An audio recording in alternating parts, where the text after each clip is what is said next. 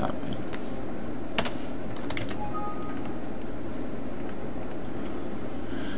This is CSS, which just builds upon the HTML that we've already been learning.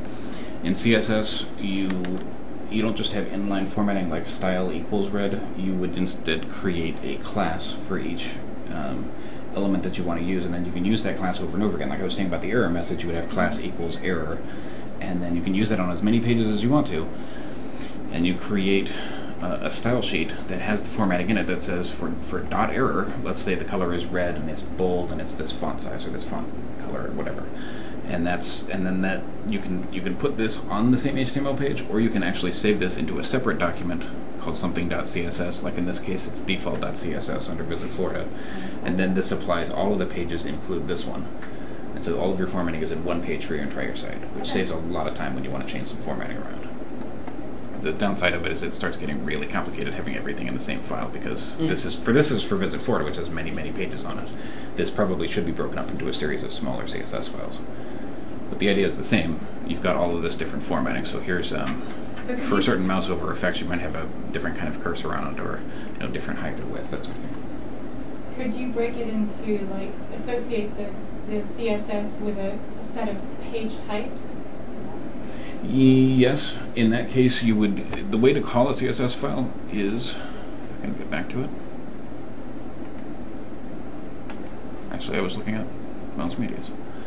I'll get into this in a minute, but you can define that CSS file within your HTML document, which ones to call, and so you can have one, if you have one for listings pages on a site, you can have listings.css and only call it on those pages, but not on others. So you can do that.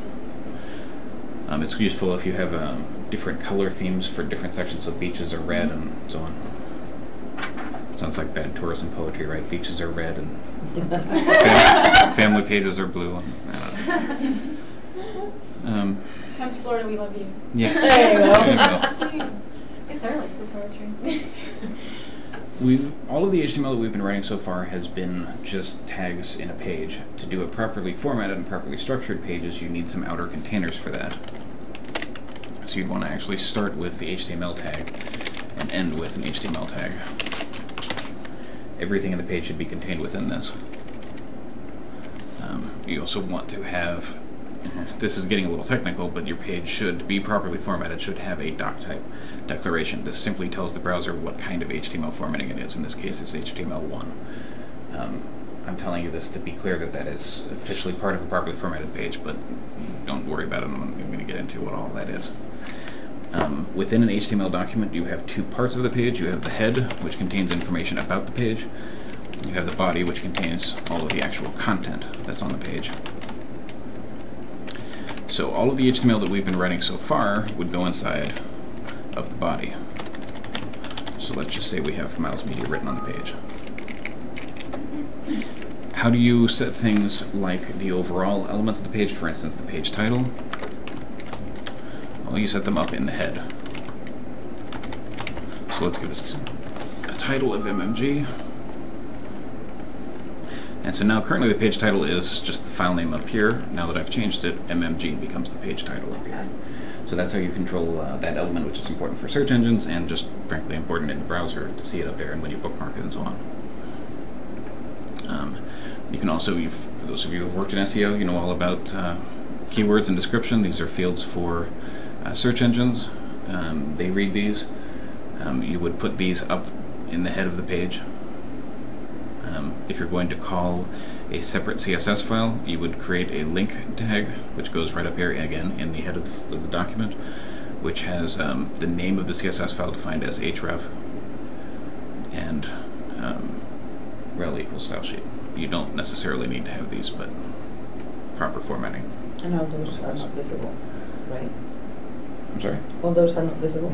Okay. Right, anything that's in the head of the document will only appear, the browser will interpret it as part of the document, but it won't actually display it on the screen. This is also where you would put certain elements if you want a page to automatically refresh. You can create one that does that. We were talking about this one earlier, last week.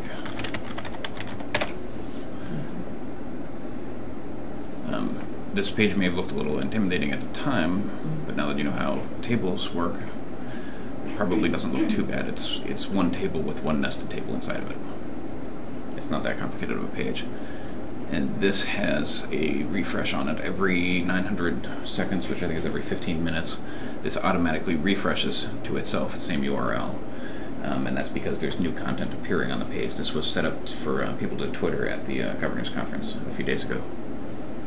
So that's an example of something you can put up in the head of the document. There's many, many kinds of meta text that you can put on there that produce different effects. You can load JavaScript up here in the head of the page. If for whatever reason you need to do that, that's where it goes. You can actually define the JavaScript script right there, or you can simply call a separate JS file, which I don't think there's any examples here, but the JavaScript is defined up in the top. So that's the reason why we have a head and a body. Any questions? If you are not using CSS to define overall elements of the page, you can put things here in the body tag that will define it. Background color of the page, let's make it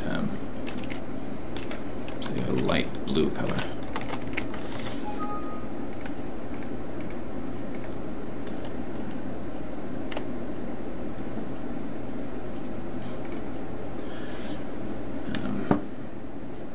So body can be maintained, but normally everything that appears when you create a CSS document, here it is.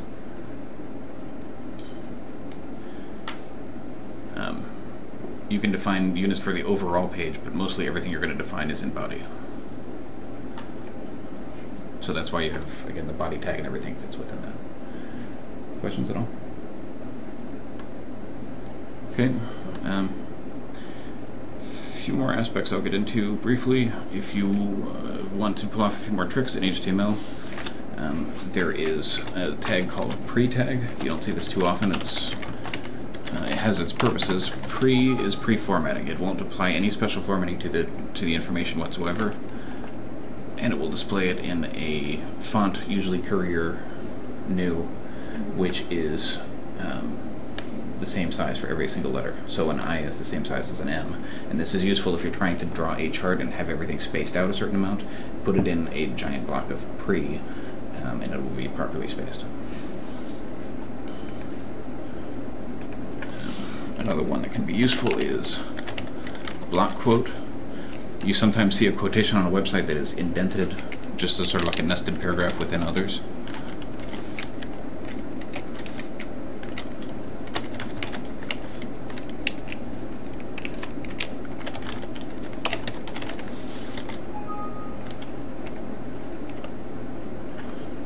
That will take, if you have a series of paragraphs and one of them you want to highlight or you want to make special somehow, put block quote around it, it will indent it on both sides and produce this effect, and also put a gap above and below it, sort of calling attention to it.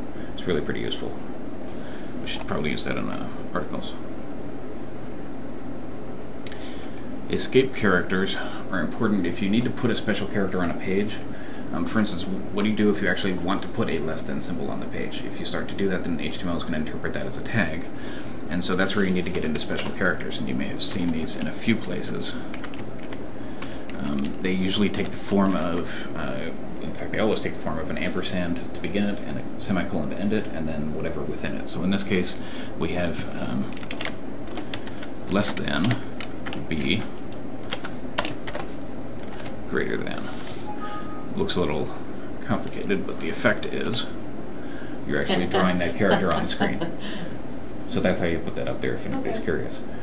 The thing about HTML and transferring files across the web is that character sets are not universal, and if you're declaring a doc type at the top, you can declare what the character set is going to be, or you can define it in the head of your document, but even then, browsers don't always interpret it the same way. And so the recommendation is for any kind of special character, if you just want to put a hyphen in there, just hit a hyphen, but if you want to have an extended one... Alright, I love giving awful examples. Let me go back to another one that I wrote down here as an example, the one that you might want to use. How about copyright? If you want to put in a copyright symbol on the page, that one, alright.